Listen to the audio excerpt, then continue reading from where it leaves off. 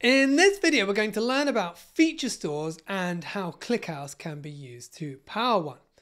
Let's start by defining features. So a feature is a property of an entity that has predictive power for a machine learning model. So on this example here, we've got some features to predict if a transaction is fraudulent. So you can see we've got like a vendor, maybe the time, the location, the account balance, the maximum speed, and a few other ones as well. And then we have a class or label for the thing that we're predicting, which in this case is fraud, i.e. is that transaction fraudulent? And these features can be used in two different ways. So the first is model training, where the features will likely have been derived by some sort of transformation on normalized data, and those features are then used to train a model. And then the second is at inference time, where the model is invoked with only the features that are available when we want to make predictions. So this would be when we're trying to work out, as a transaction is happening, is it likely to be fraudulent? Okay, so those are features. What about a feature store? So a feature store is a centralized repository for storing and managing featured data and acting as the source of truth. And they aim to provide a consistent view of the features for training and inference across multiple environments. So it could be development and production. And this is done by providing APIs that allow the storage, versioning, and retrieval of features.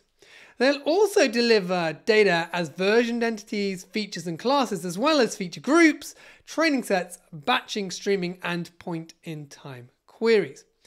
Okay, so now we know what a feature store is, but why do we need one? So at a high level, the main benefit of a feature store is enabling the sharing of features across teams and letting teams use the same data for training and inference.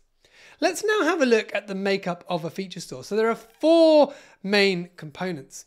So the first one is the data source. So this is usually a database, but in modern times it might be a data lakehouse with files in iceberg format, for example.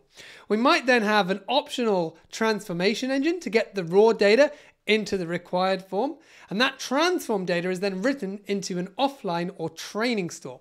And the features in the offline store will usually be associated with a label. So for example, is fraud, if we use our earlier example. We'll also have an online or inference store, which is used to make predictions. And it's possible that expensive to compute features may be copied down from the offline store that we saw in the previous step. Note the diagram here also includes a training engine and model hosting, as well as a vector database. So these aren't typically part of the feature store, but they are seen in most ML pipelines these days. There are broadly three types of feature store: physical, literal, and virtual. So a physical store would be something like Tecton, which is a more integrated solution for computing and storing features. And they might use an external data store for data subset selection.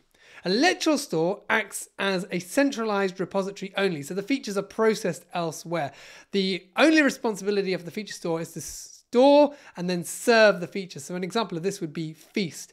And then finally, we've got the virtual store, and that kind of tries to tread in between the two. So it's a balance between the physical and the literal options. And the user can select whichever storage, transformation, or streaming engine they like.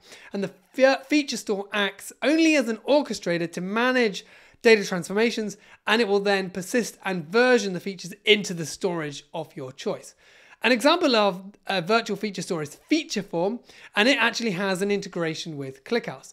So you can use ClickHouse as an offline store, which we saw in our previous diagram, and what that means is that it will be the main store for features and training sets. You can also use ClickHouse when you're creating feature groups and inserting data from other sources. So you can learn more about FeatureForm and ClickHouse in a blog post that I'll link in the description below, and I'll see you in the next video.